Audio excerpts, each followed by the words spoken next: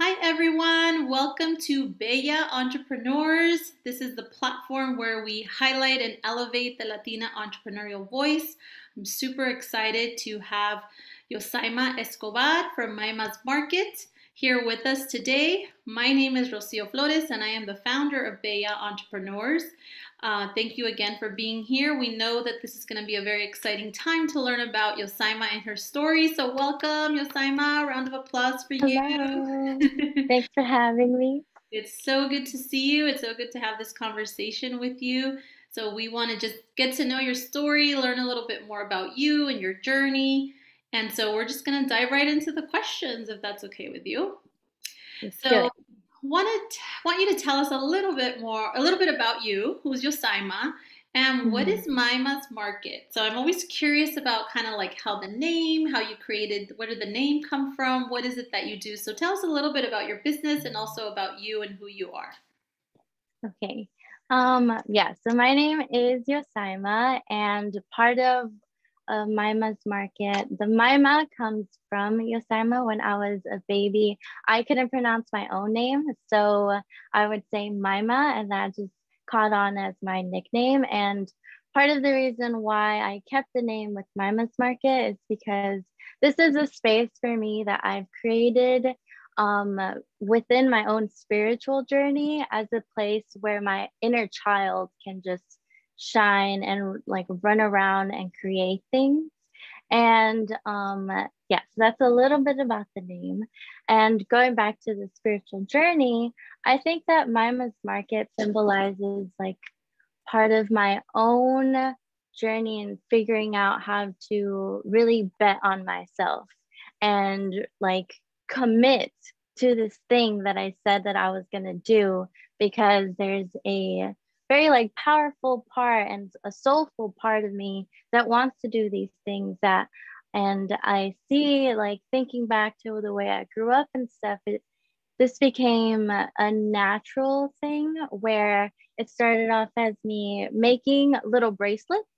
And originally, I would make bracelets with tiny beads and then just the elastic string. You tie it, and then it's like it's good to go.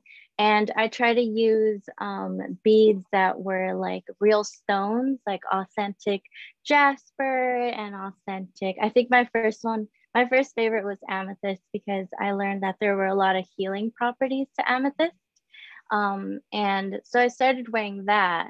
And slowly, I think, well, not slowly, very abruptly, actually, 2020 happened. Mhm. And for me, like, and for the world, it was such a turbulent time where all of us were trying to figure out like what are we even doing. I unfortunately lost my job. I was working at a nonprofit, and yeah, like our whole model didn't work with the new guidelines of the way we had to behave around each other, and just financially it didn't make it after the fact.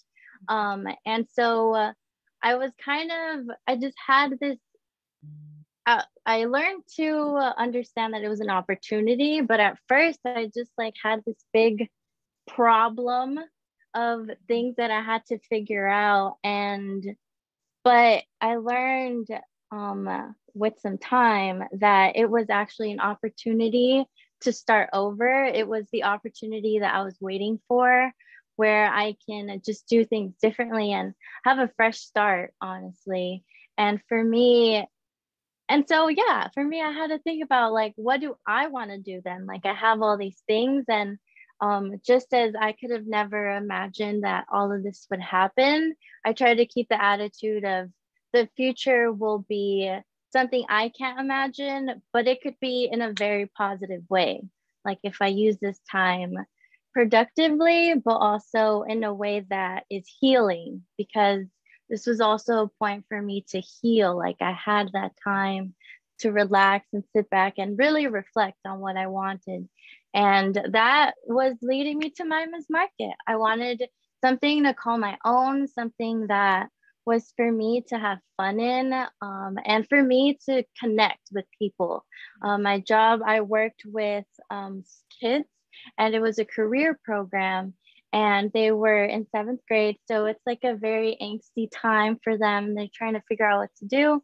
And so that whole time, I was helping them figure out what they wanted to do. And like they were 12 and so aspirational. And like they had this much, like sometimes they'd be so shy and it'd be, what do you like to do? And they don't know, but they know like this one very specific thing that they like. And we just like go with it and we run with it. And so I kind of had to carry that same energy, but for myself. And because I'm still so young, like I'm 24, like I like duh, like this is a time where I figure things out, and it's like puberty part two, like it's just as angsty. Like before it was like child to like adults, but now I feel like spiritually and in all the other ways, like I'm becoming a woman now, and that's a big part of being a Latina entrepreneur, is just like balancing what it is to be a woman in this society is just so much, but to carry myself as one is the goal. So I just been trying to stick to that and continuing to be inspired by like my students and how they were just so open-minded.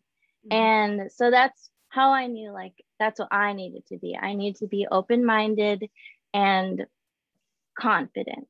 And so yeah, that's how Maima's Market happened. That's amazing. And it's not easy to kind of have that courage. It doesn't just kind of happen overnight either. Sometimes we need to build up to that. Our experiences, like you said, your experiences even with the students that you worked with, all kind of helped shape and get you where you are. And I think that, the way you described it and you illustrated beautifully in terms of what you experienced and what brought you to where you are today. And so thank you for sharing that so much. Let's take a step back, because we know that part of your drive and your ethic also is, as we mentioned, is shaped over the course of your life. It's not something that you kind of just wake up to and you're like, this is who I am, but life kind of builds us up. And so share with us a little bit about your childhood and what that journey was like for you, kind of growing up, and what were some of your experiences there. And if if you had entrepreneurs in your family, I don't know if that was it or if this was something very different for you, or just tell us a little bit about your childhood journey. Yeah, my childhood was fun. I adopted the nickname in 1st grade, Bossy Gallito, because it was after a story we read in class, and I guess I was bossy, and my friends called me out. So they're like, "You're the Bossy Gallito." And I remember telling my mom this, and then like that's just been like around me. I'm Yosaima the Bossy Gallito, but like I've learned to just embrace that, like I'm bossy, but I see it as like sometimes I'm in a room and like even as a kid, like I remember feeling like I'm in a room and everybody's kind of confused and I just intuitively know what to do. So I'm like, why don't we do this? Like, come on, let's do that. But at the same time, I was like extremely shy. Mm. So I would be the student where like in teacher conferences, they'd say like, Yosaima, she's so smart. Like she does all these things, but I see you and like, you don't want to raise your hand. And I'm like, oh, like, yeah, I don't want to raise my hand. And I think that just carried on. And that's still something I struggle with, where like I can be extroverted and like have like this energy, but at the same time, like if I'm insecure or something, like I hesitate. Mm. And that's another like challenge of mine. Like nowadays we call that imposter syndrome. So that's still like part of being that bossy gallito. But at the same time, like I was surrounded by strong women in my family. My mom, she's a preschool teacher, and she has always had like all of these materials around because they do a lot of crafts in school. So I always had that at hand. And like, this is my painting. Like, I like to paint. She would use me as like a guinea pig for activities. So that was always fun. And so when I had my first like bracelet making phase in middle school, she got me like the big set of beads where I could have every color that I wanted. Um, and so that artistic side was always like available to me, and that's something I really appreciate. And now, like fast forward to 2020, like I've learned more about my grandma. I learned that she was actually her own business owner, like back in the day. She had her own jewelry business, which I didn't know, but was simultaneously like I was learning as I was developing this idea of Maima's Market. And yeah, and she would tell me stories about like how she made strong strategic decisions to like price things one way and like market them another, and like her own like success stories, like her stories of conquest of like, yeah, like back in my day I was a boss, I had these things, and like I hustled, and that was something that I was getting really inspired by as I was building. And so I say that because my grandma, unfortunately, I lost her. She's the matriarch of our family, and we lost her because of COVID earlier this year in January. Um, but because of that, I just feel like I've accepted so much of her love, and I've been thinking about the just her own wisdom that she shared with me. And one thing she was always adamant about was having your own financial independence. Mm. Like you, like just because you're a girl, like doesn't mean you should be depending on your husband. She was very progressive. Like she told us, you don't even have to have kids. Like why do you want them? And I remember I struggled to even answer that question. And she's like, you see, like you don't need to have them. And she was, yeah, she was very progressive, but she was always like, okay, like next thing, like you need to get your license, and like you need to know how to take care of yourself when you're sick. So I was always instilled to like be self-sufficient. And that's another thing that was layered on top of me being the eldest daughter in my own immigrant family, where like I'm also the guinea pig of processing what my parents and their parents had envisioned as the American dream. So Mhm. a lot of that was on me, but I've always had that drive. So I was always involved in extracurriculars, taking advantage of all these like outreach programs. By third grade, I was thinking about college and like where I want to go and what I want to be.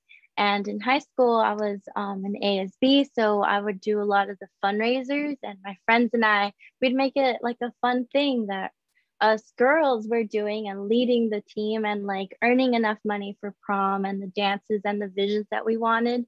And so all of that combined, it just brought like, I can do this. Like, I have this experience. Like, I love talking to people, but now I'm just going to do this for myself.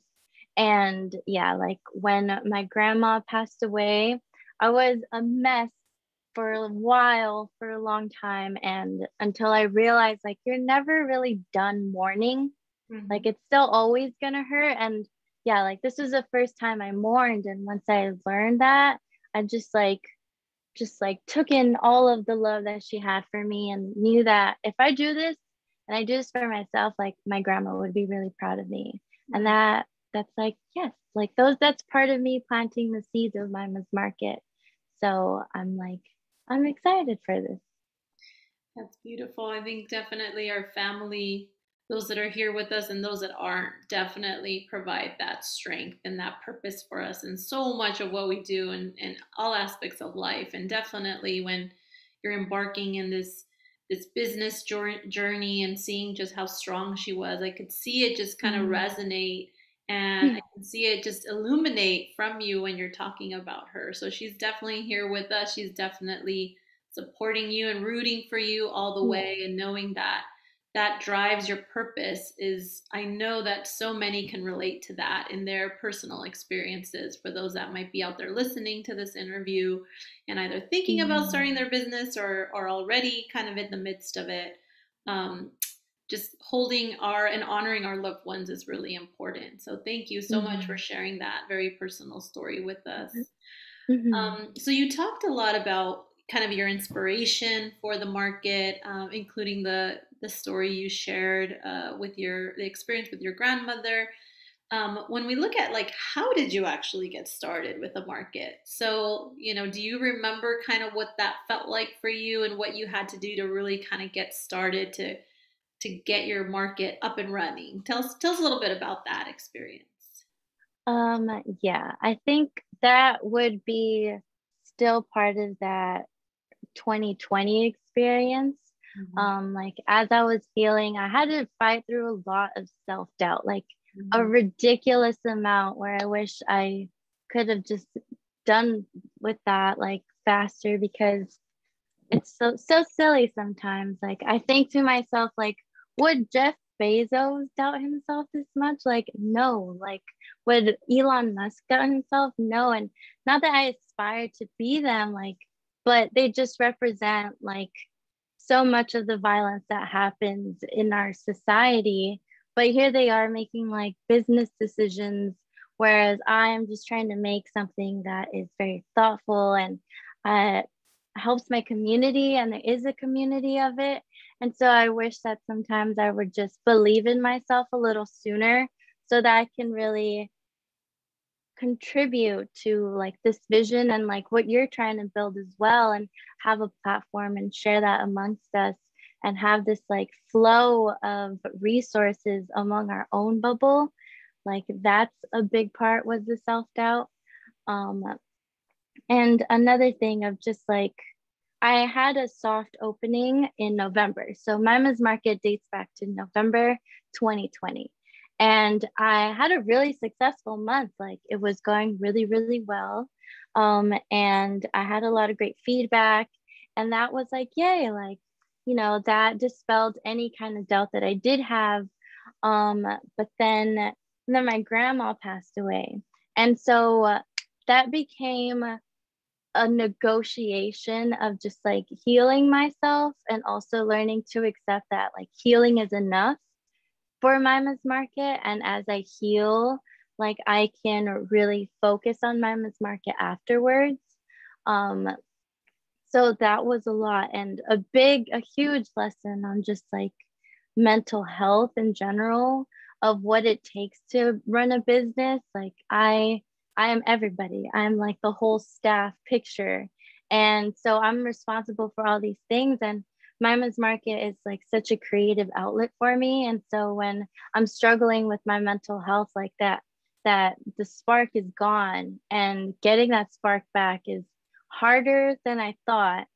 So a lot of that, I considered like priority number one for Maima's Market. Like as the business owner, I need to take care of myself before I can even like give anybody anything. And something that's made with intention, because that's a big part of when I make my jewelry, is the intention that I have behind it, and like make sure that when I'm making it, I have like good vibes only, great energy.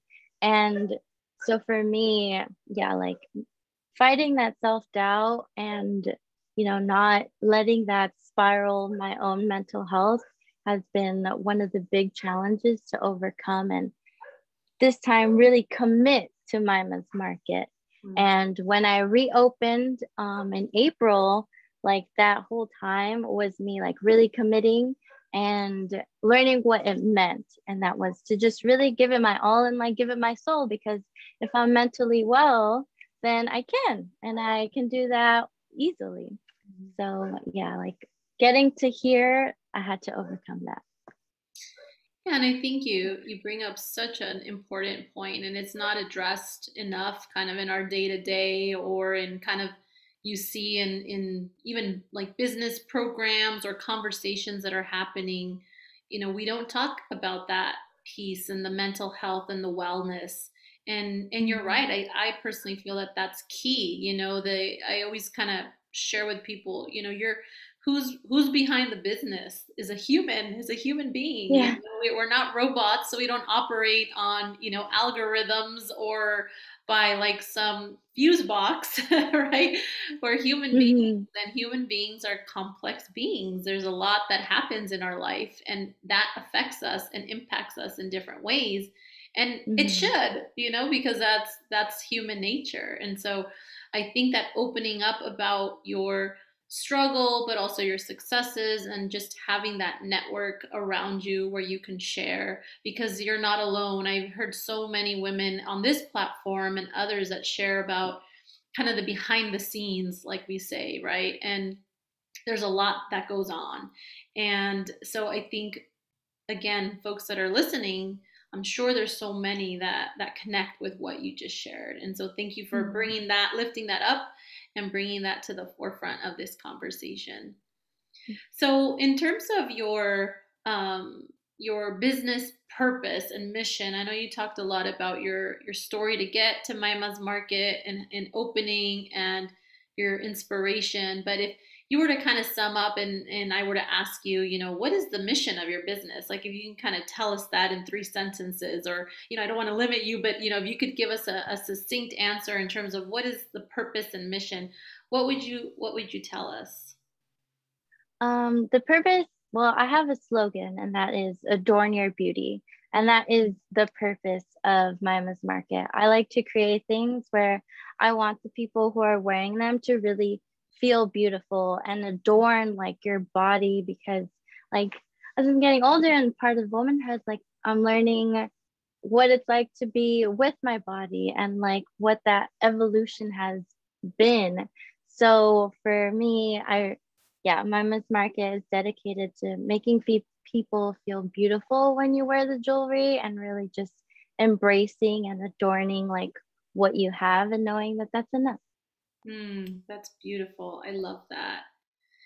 So, what struggles would you say? I know you talked a little bit about some of the challenges that you encountered, but in terms of anything else that you can share about a particular challenge that you've had in your business and how you overcame that challenge, that you want to and that you can share with us, beyond maybe what you already shared. I know there was a lot that you shared with us already, but anything else in terms of a challenge that has come up? Well, it could have been something in the beginning or something more recently. Mhm. I think a challenge for me is just the money management side. Like that, I know has to be an art, and it has to become like perfectly perfect for Mima's Market. And that's not something I have the strongest background in. And that's so essential to running a business, is having that knowledge of like how to complete a balance sheet, and like knowing what it means to keep track of everything, and the resources that are even out there was a steep learning curve for me. And what helped was just like going on YouTube and learning from other people. You'd be surprised by how niche some of this help is. Like I found a YouTuber who specializes in helping creators who have handmade businesses in like jewelry. So I'm like, wow, that's literally perfect. Um, I think what helped too was, just also just learning how to ask for help, and learning where to ask for help. Like that's a struggle, but it's worth pushing through that, so that when I do run my business, like I know I'm not running it into the ground. Like I know that everything is aligned, and yeah, feeling confident about that just brings a lot of peace of mind too. Yeah, definitely. I know the finance piece, and like you said before, right? The wearing many hats. I think when you're an entrepreneur or starting out or early on in your business, you do experience everything all at once. You're the one kind of managing, and as you're growing your business, you might add to your team. But I do think that adds a level of determination and Mm, empathy and grit, like we were talking about before, offline, off yeah. camera, to kind of help you be that person who can kind of have the confidence, as you're saying, and just continue and have that persistence and that perseverance. Is there Mhm. any tips or advice you would give to other Latina entrepreneurs as they're kind of rising in their business and looking for some answers or looking for some encouragement? What are your words of wisdom to share with them?